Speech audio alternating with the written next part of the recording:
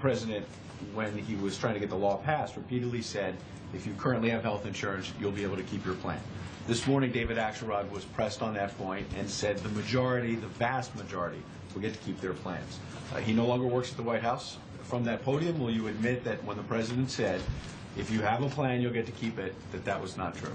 Well, let's be clear. What the President said and what everybody said all along is that there are going to be changes brought about by the Affordable Care Act that create minimum standards of coverage, minimum services that every insurance plan has to provide, so that an individual shopping for insurance, when he or she purchases that insurance, knows that maternity care is covered, that preventive services are covered, that mental health services are covered, that the insurance policy you buy doesn't have an annual limit or a lifetime limit, that there are out-of-pocket expenses capped at a maximum level, both annually and for a lifetime. So it's true that there are existing health care plans on the individual market that don't meet those minimum standards and therefore do not qualify for the Affordable Care Act. There are some that can be grandfathered if people want to keep insurance that's substandard.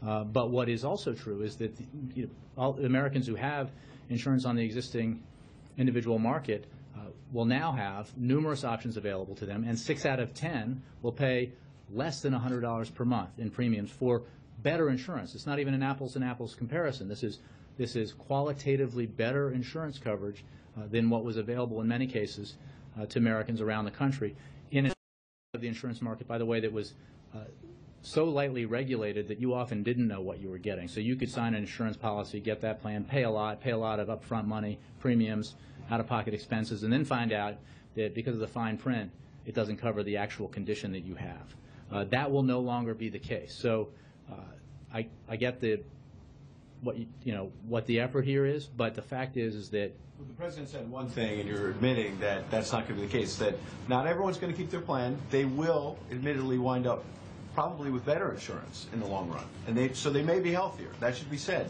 But the President sold it as, if you have a plan, you'll get to keep it, and that's not true. Ed,